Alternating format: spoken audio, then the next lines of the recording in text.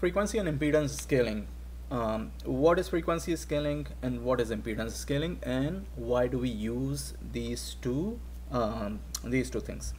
So when we are designing a filter, in general, you start with a normalized design which already exists. Normalized design means that that specific filter that you're using will have a normalized frequency, cutoff frequency of any value that is given to you for that filter, and it will have specific values of the components, resistor, capacitor, so on and so forth. Now, for you, of course, for example, if you're designing a low pass filter and if you need a cutoff frequency to be 10 kilohertz, and if the normalized design based on which you're designing your filter has the cutoff frequency of 1 hertz, you need to change that 1 hertz to 10 kilohertz or 1 kilohertz, whatever is your required is, and the only way you can change it is if you change the component values, capacitor or resistor value, right? So to do that, to change the normalized frequency to the required frequency, we used frequency scaling. Now, after you do the frequency scaling, you can get the required frequency from the circuit, but your impedance values, that is your capacitor values and resistor values, they may not still be not the one that you need or that is available to you. So for example, it's possible the resistor is 1 ohm, and generally we don't use 1 ohm resistor because of it's so small, you have a lot of noise issues and stuff. So a good value of resistor that we use is about about 1 kilo ohm to 10 kilo ohm to something like that. So what if you want to change those values, but you don't want to disrupt the cutoff frequency? In that case, we use impedance scaling. So impedance scaling, it does not change the frequencies, however it changes only the values of the component, and you can make them more suitable, or the components that are more readily available. So that's the concept of frequency scaling and impedance scaling. So how do we first of all calculate the what we call frequency scaling factor? So this is frequency scaling factor. And how do we calculate this frequency scaling factor? You take the required frequency. Let's say you have the cutoff frequency of 10 kilohertz. So you take that 10 kilohertz, first you convert it into the radian per second, because this is omega, right? So this is omega r is 2 pi fr. So let's say if I give you that you have to design the filter with the cutoff frequency, low pass filter with the cutoff frequency of 10 kilohertz. So you're gonna take that 10 kilohertz times 2 pi, and that's gonna go here. That's the new frequency or the required frequency. And then omega r bar or omega r dash, whatever you wanna call it, this is the frequency of the normalized filter or the given filter based on whatever the components value they are using. So let's say omega r in general, many times, as you will see here as well, it is given as 1 radian per second. So that's going to be 1 radian per second, omega r bar. That means your impedance, your frequency scaling factor is going to come out to be simply 2 pi fr. If omega r bar is 1, if it is not 1, then whatever the value is there, then you can calculate it. So once you have the frequency scaling factor, you're going to go ahead and you will have capacitors in your circuit, you will have resistors in your circuit, or if you have inductors in your circuit as well. But for us, you will have capacitors and resistor. So that is for the active filters. So what you're going to do, you are going to divide the capacitor that is in the circuit, that is the old value or the existing value, by the frequency scaling factor, and that will give you the new value of capacitor, and that new value of capacitor is going to give you the required cutoff frequency. Or you can also change the resistor value, that is the new resistor value will be the old divided by kf, but you must not change both of them at the same time. So either choose capacitor or resistor, but not both of them. Now I will highly suggest to change the capacitor value, because if you change the capacitor value, then you are not going to be disturbing the impedance of the circuit at the cutoff frequency. It will still be the same as the original circuit. But if you change the resistor value, your impedance at the cutoff frequency is going to be changed. So don't change the resistor value, don't divide the resistor value by Kf to get the new value. However, if you do that, your circuit will still work, it will still have the required cutoff frequency, but at that required cutoff frequency, the impedance of the circuit is going to be changed. It will not be the same as the original circuit. So change the capacitor value. That will be my advice. And in all of my examples, I'm changing the capacitor value.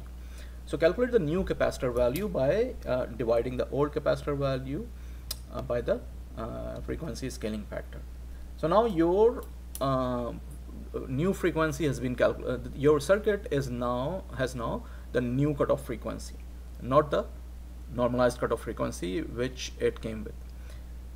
So now you're going to look at the circuit and you're going to say, okay, well, that's fine, I have the correct frequency, but I don't like this the new capacitor value, and my resistor value is also not very good. So what should I do? And the answer is, go ahead and apply the impedance scaling now. So how do you apply the impedance scaling? Impedance scaling is simply the new impedance divided by the old impedance, whether it's resistor, whether it's capacitor or inductor. New impedance divided by the old impedance. And for the capacitor, the new impedance is what? 1 over j omega c new, because capacitor reactance is 1 over j omega c, and old is 1 over j omega c old. So when you cancel out the stuff, you're gonna get c old over c new. So either you're gonna use this. So now in this case, this c old is the c new over here, because you have already changed the capacitor value and you have the new value, not the value that it came with, right? So this c old is the c new from the previous step, and this is the final value that you want for the capacitor. So let's say I ask you the final value of the capacitor should be 10 nanofarad. So let's say when you apply the frequency scaling and you calculated the value of the capacitor, it came out to be 1 nanofarad. It's not 10 nanofarad, right? I asked for 10 nanofarad. That means you're shooting for 10 nanofarad. So now you're gonna go ahead and calculate the impedance scaling factor with the x new over x old, which will be c old over c new. So in this case, c old is going to be 1 nanofarad, which will be the new value from the last step, and then the final value that I asked you is 10 nanofarad, right? So the value of Kr is going to be simply 0.1 in that case. Or you can also target the resistor, like the new value of resistor divided by the old value of resistor, and through that you can also calculate the impedance scaling factor. So whichever way you are calculating the impedance scaling factor, sometimes you are forced to calculate via one or the other. Again, as I give you an example, if I ask you, I need the final value of capacitor to be 10 nanofarad because that's what I have in my component box. So you are forced to use capacitor instead of resistor to calculate Kr. But if there is no restriction, and you say, okay, instead of capacitor, I want the resistor to be to determine what is the Kr, yes, you can do that as well. And once you calculate the value of Kr, that is the impedance scaling factor, then you're gonna go ahead and calculate the new value of the capacitor and the resistor using the same formula. So for example, if your Kr is 10, 0.1, whatever, right, 10, then use the same formula. The new value of capacitor is gonna be old value, that is the value from the last step, not the one that it came with, old value divided by Kr. That's gonna be the new value, which if you're targeting 10 nanofarad, let's say, then that's gonna be the new value anyway, so you don't have to calculate the new value of capacitor in that case, because you are forcing that new value. In that case, you only have to calculate the new value of the resistor.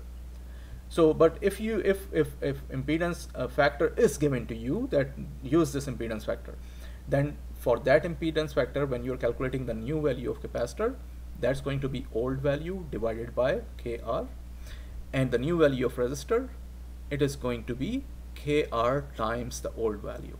So they are different. The way you are calculating the new value of capacitor and new value of resistor, it's different. So make sure, do not make mistake about that. And once you do that, then you have your final values. Now again, if those final values you don't like, or they are very small or very large, you can still go back and you can change that over here. You can calculate a new value of impedance factor. For example, if for the target of 10 nanofarad, which gives you, let's say, 0.1, and if you multiply 0.1 by the old value of resistor, and if the old value was 1 ohm, that means your new value is going to be 0.1 ohm resistor, and that's not a practical value. So you cannot really use that value. So that means now you have to go back to this step where you are designing, where you are determining the impedance scaling factor. You're gonna go back and you're gonna say, well, I really cannot use 10 nanofarad as my final value.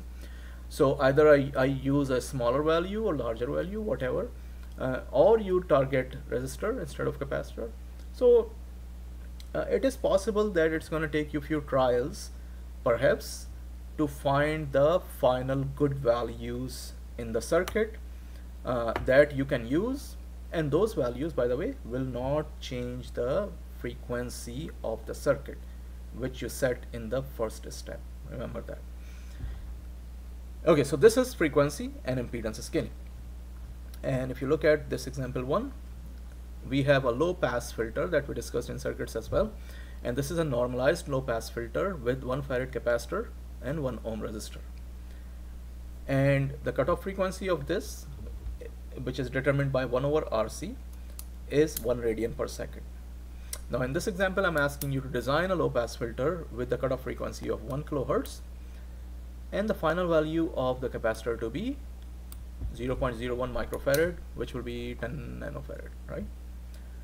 So the first thing that we are going to do is we are going to determine the frequency scaling factor. So 2 pi times 10 to the power 3, that's a new frequency, since 1 kilohertz is a new frequency, divided by the old frequency 1 radian per second. So this is my frequency scaling factor right here. And then we're gonna go ahead and divide all the original values by the capacitor, Kf, to get the new values, the capacitor values or resistor. In this case, as I said, choose capacitor. So we go ahead and we divide the capacitor value by Kf, and we get the new value of capacitor, or the intermediate value of capacitor, to be 159.1 microfarad. Right? This is to set the frequency of cutoff frequency of 1 kilohertz. Now, I ask you that the final capacitor value to be 0.01 microfarad. So now we're going to go ahead and we are going to apply the impedance scaling factor. So we're going to go ahead first.